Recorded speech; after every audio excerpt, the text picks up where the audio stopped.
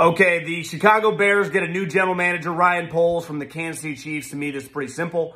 They did not want him to go to the Minnesota Vikings, a division rival where I think he would have been the next general manager. He was scheduled to interview there a second time.